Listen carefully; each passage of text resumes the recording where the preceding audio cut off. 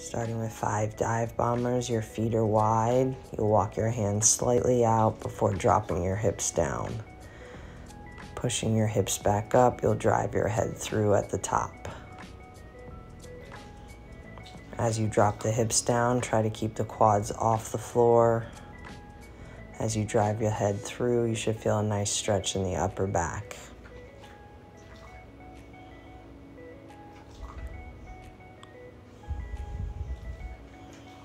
Moving on to hip circles into hamstring flosses. Your back knee is off the ground. You'll go 5 circles to the outside, 5 circles to the inside. Focus on just moving through that hip joint. And then you'll end with 5 hamstring flosses, shifting your weight forward before rocking the hips up and back.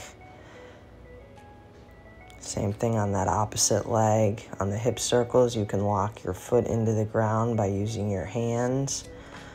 5 circles to the outside, small circles to the inside, and end with 5 hamstring flosses.